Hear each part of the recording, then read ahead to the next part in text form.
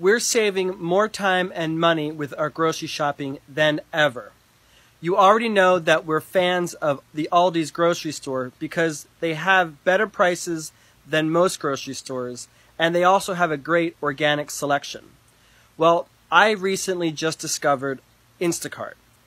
Instacart is a website that has partnered with a number of grocery stores, Aldi's included, to shop for and deliver your groceries for you. So I can log into my Instacart profile, request the groceries that I want, and then in a couple of hours to whatever time frame I want to extend it out to, my food is delivered to me.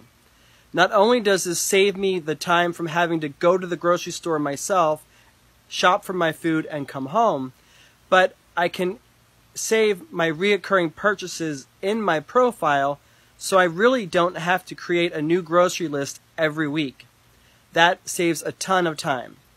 Now, there is an annual fee, but David and I have calculated that on a week-to-week basis, that only costs us about $1 to $2 in addition to our grocery expenses, and that's probably the cost of gas. So if you want to save time and money, I urge you to check out Instacart. Likewise, I already know before I hit the purchase button exactly what my groceries are going to cost me. I know that when we're grocery shopping, we oftentimes estimate what our grocery costs will be, but we don't know 100% until we actually hear from the cashier what the total charge is.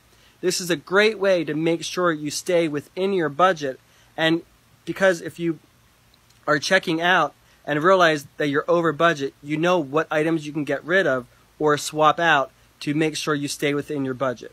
So check out Instacart, buy items that are mostly on sale or for which you have a coupon, and likewise add Google's Chrome Honey extension to your computer. That will let you know if there are any virtual coupons that you can use when you're checking out with Instacart. Thanks, and have a great week.